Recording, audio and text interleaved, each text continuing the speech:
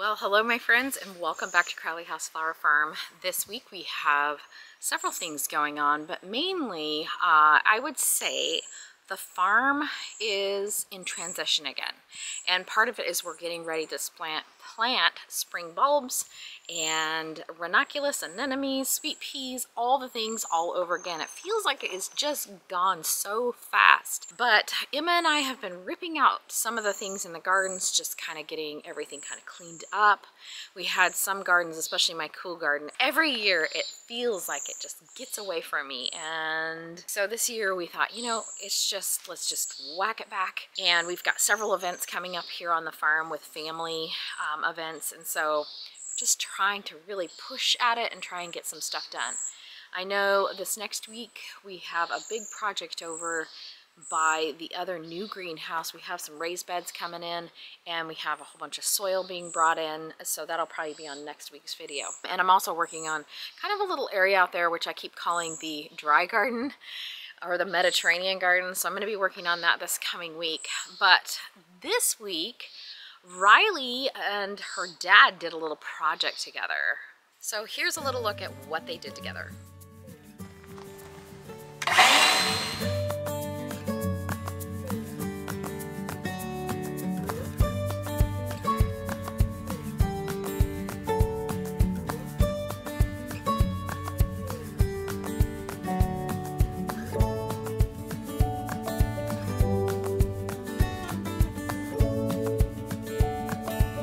So today, Riley had to run to the hardware store because we need some staples, but I am working on cutting the boards because we're going to build a new bookshelf for Riley in the yurt. So I'm cutting the cross boards right now, and then we're going to get the uprights ready to go. And yeah, we're going to put it all together. Riley's going to sand it, stain it, and we'll gonna bring you guys along. Watch me build this.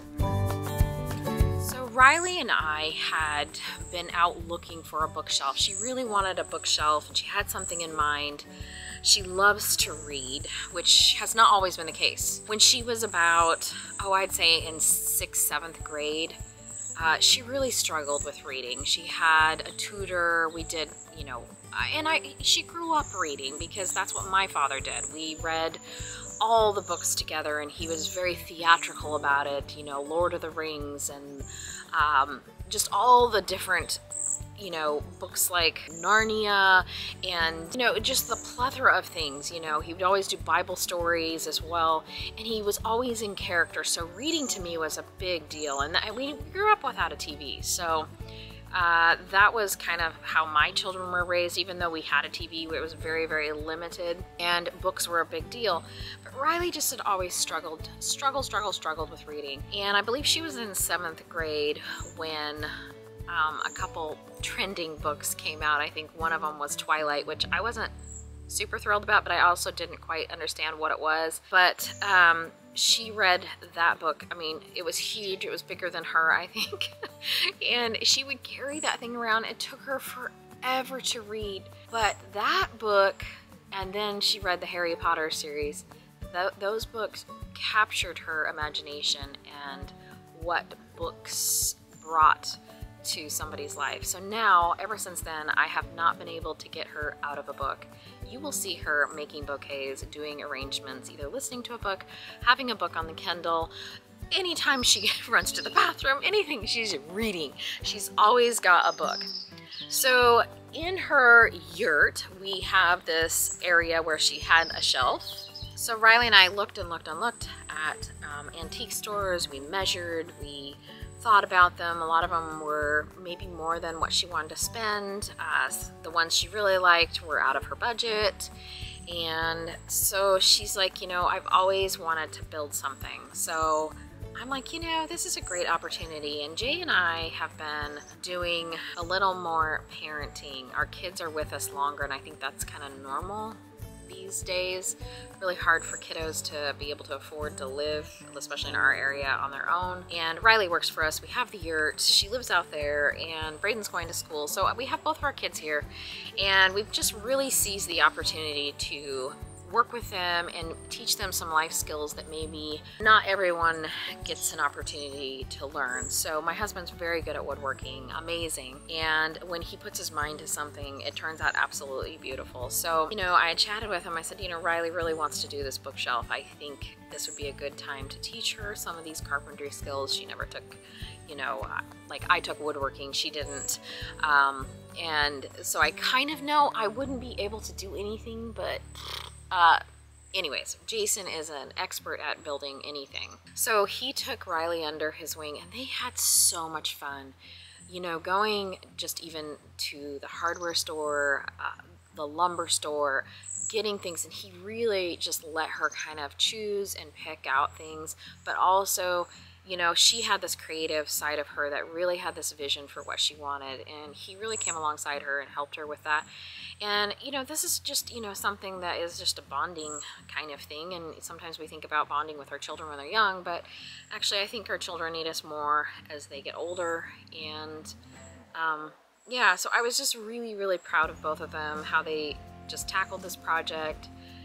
So Rilley worked on it super, super hard. She picked out the stain, everything, and I think that means something to kids nowadays when they can actually work really hard for something and build and work with their hands. And the next project I'm working on is with Braden. We're going to be working on a pond. We started on it, but I really want him to be able to, he really enjoys gardening, but really to own a garden is really key, and he has this vision. So that's what I'm going to be working on with him. I have been working with him as far as canning. We've been doing a little bit of canning together, making jam, making bread. He loves to make cakes and cook. He did dinner the other night for us, and so kind of taking that role. He's been cleaning, keeping the house clean for me this summer. So I used to have a housekeeper come in just once every 2 weeks just to do the bathrooms and floors, but he's been doing all that for me this year. And so, and then Rilley's doing more of the farm chores, more of the gardening, more of like now she has got this woodworking skill and she really is enjoying that. So I'm excited to see her take off with that. But just teaching our children kind of this rounded things that they can do and not sticking to the kind of what's traditionally thought of as a woman's role and a man's role.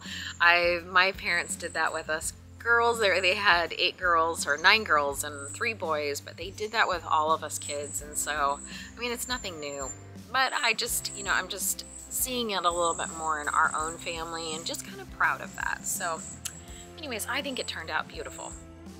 So they're almost done. They look so good though. So the last thing I have to do is finish sanding this one, and then I'm gonna stain them all, and we're gonna put tongue and groove on the back of these as like an accent, so you don't see like the yurt through them. And they'll be finished after that. But yeah, they turned out really cool. The middle one is kind of like different and fun. I have another shelf in the yurt that Dad built me like years ago that has this similar look to it, and I kind of wanted to incorporate that so that they're kind of coincide with each other. But yeah, it's gonna be really nice. I'm excited to finish these and be done. I'm gonna mostly put books here, but I might like have some like knickknacks in here. There's a mirror that's gonna be here in the middle. That's why I don't have just all tall ones. There's a mirror here, so this is gonna be another little, I don't know, display sort of thing. I definitely don't have enough books to fill this whole thing, so I definitely will have things going in there until they're like full, which I don't know how long that'll take, knowing my book spending habits. But yes, I'm really excited about it. It's definitely something that I've been wanting for a long time, and I'm glad that I'm gonna have these forever. So it's so hot today, guys. It is muggy. There's smoke everywhere, which is such an opposite to the thunderstorm we had last night. Like at 3 o'clock in the morning, the whole family comes running outside, being woken up by thunder to move these back into the studio. And then I had to bring them back outside this morning. But we finally get to put this project to rest and bring them into the yurt and start styling them.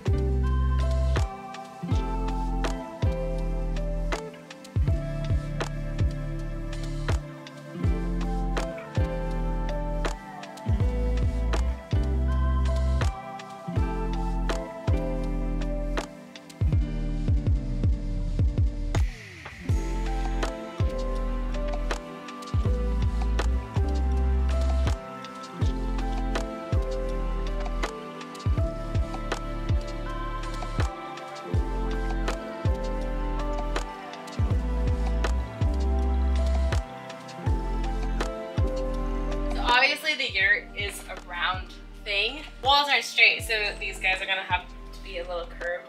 They're not necessarily perfect, but they're perfect to me because I made them. They just need to be dusted off now because they've been outside and it's dusty out there. Dust them off, and then I get to decorate them tomorrow, I think. And this mirror obviously is going to be lowered down. Anyway, I think these are gonna look really good once they're all done. I'm really excited to have them done.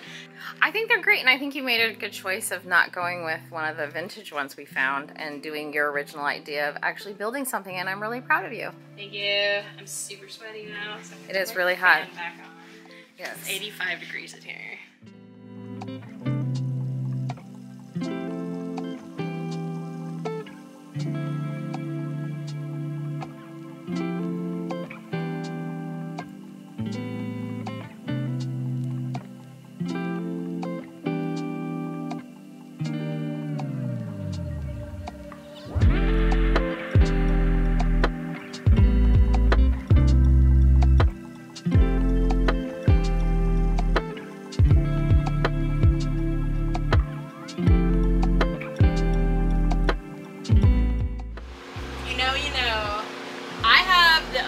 Covers of Roses because I read this before it was cool, just saying, but these are obviously going, once I find a shelf, Roses, Crescent City, everything Sarah J Maas has to go together because she is obviously one of my favorite authors, and I have the next Crescent City book.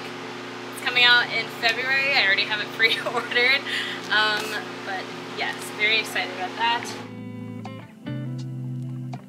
And of course, I have Throne of Glass. The first two I have loaned out right now to a friend, and I will need those back again eventually. And we're not going to talk about the hardcover of Tower of Dawn. I'm going to do my Six of Crows and Crooked Kingdom again. I know some people care a lot about the hardcover and the paperback matching. I really don't care that much about it, but these are this book especially, one of my favorite books of all time. And then I have my Elsie Silver books. Elsie Silver is like one of my, it doesn't matter what she's putting out, I'm gonna buy it authors. She actually has a new book coming out this October. Very excited. I'm trying to finish this series because it's actually the last book in the series. I'm currently on Powerless. It's actually kind of a reread because that doesn't matter, I'm not gonna go into that. But these guys, I love them. If you don't know, they're kind of like cowboy in Canada vibes. So I'm gonna put these up here. This has been one of my favorite books that I've read this year. Maybe one of my favorite books of all time. It definitely was like a 5-star read for me. Her next book, I'm so excited. Rebecca's next book is coming out in the series. Also in October, November maybe, but I also have that pre-ordered. But this also gets to have a very special spot. Another always buy author is Emily Henry. I have all of her books here. Love her books, especially Beach Read and Happy Place. Amazing. And they're so fun and colorful. And she has another book coming out, just saying.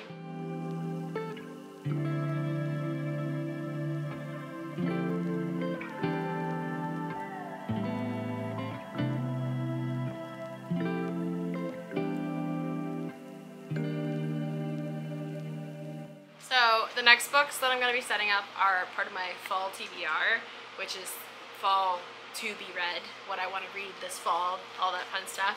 And a lot of the books actually aren't even here yet because they're not even out yet. These are a few of them. I have Survive the Night by Rilley. This is pretty much, Rilley is like a thriller mystery writer. I haven't read any of his books, so I just picked this one up to give it a try because I haven't read any thrillers and I'm hearing that I need to jump on that bandwagon. Pretty much this is like people are driving together that are strangers to get to the same destination and they have to survive. That's all I know. The Inheritance Game. This is like a YA book. I actually don't know much about this. Pretty much gets called up that she has inherited this thing and she has to go through a bunch of puzzles and there's a mystery to it, and that's all I know about that. Once Upon a Broken Heart. I've heard so many things about this and so many people being like, this is my favorite book ever, or this book like didn't hit, but mostly good things. I don't know much about it other than that it's a fairy tale, and it's like a dark fairy tale, I believe. I don't know if it's a retelling. Pretty much this girl sells her soul. I don't know. This one, also don't know anything about this, but I've been told that I need to read it. So this is The Secret History. I'm told this is like the most fall vibes, and also that you have to be kind of smart to read this. I consider myself a smart individual, and if I need to take my time reading this, then I will. Pretty much it's about like a secret society. It's giving Dead Poet Society vibes, meets going to a high-end education school, and there's mystery and then murder and things happening, and I'm really excited. Okay. I picked this up on a whim, but I've been wanting to read more werewolf books because that's where I started off, is werewolves and vampires. So this is Such Sharp Teeth by Rachel Harrison. This is about a girl who accidentally gets attacked by a werewolf and starts turning into a werewolf herself. This book, I am so excited to read this book. This is called The 7-Year Slip. Pretty much, if you watch the movie The Lake House, it's the same vibe where there's two people that are existing in the same plane, but they're in opposite times in the same area. Does that make sense? Like one person's in 7 years in the past and person's in 7 years in the future, but they can see each other in the same house and they fall in love. And that's all I know, but it sounds really, really exciting and fun. Anyway, that's just some of the books I have on my TBR.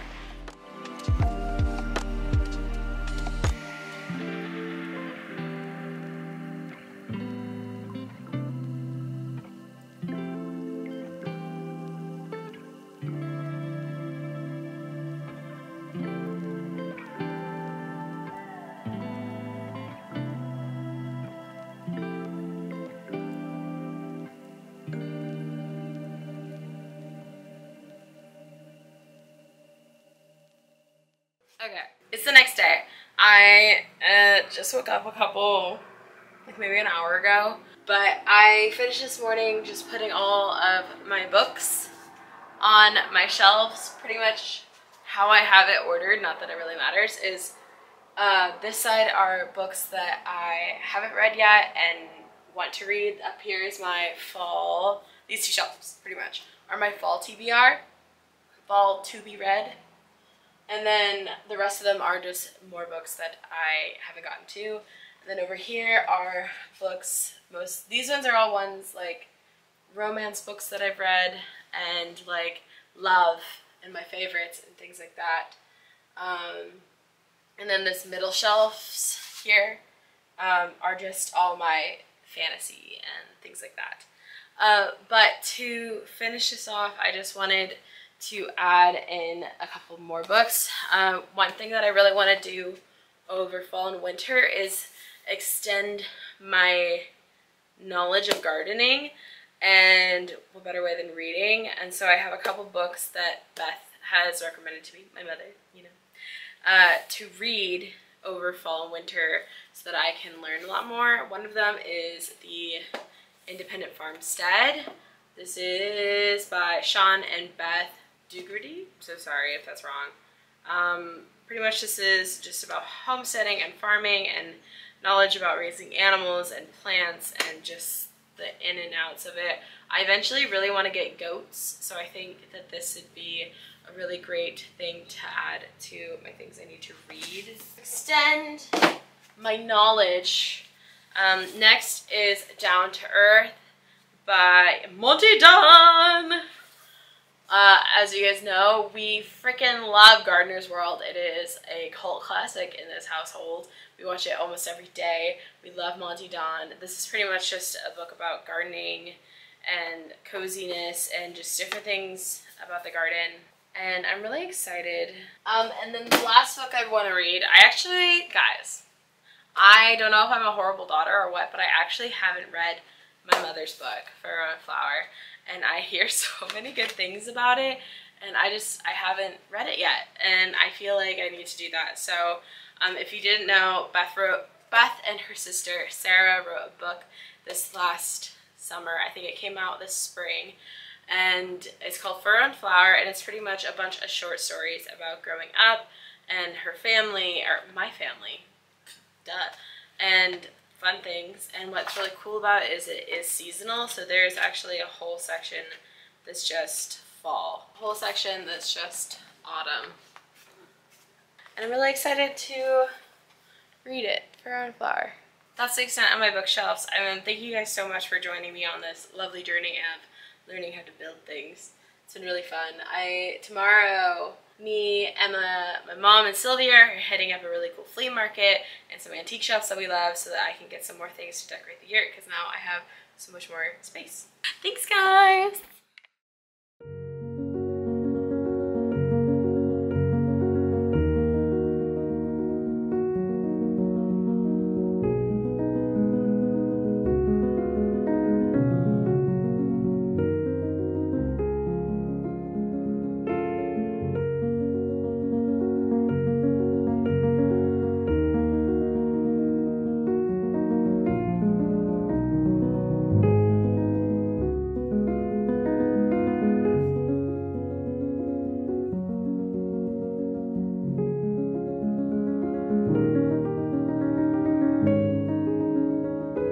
Well, I hope you enjoyed that video, and I hope that inspires you to maybe do something a little bit out of the box with your children or grandkids, or even for yourself. So challenge yourself to do something. I know Riley was really challenged. She thought, you know, I'm not sure if I can do this.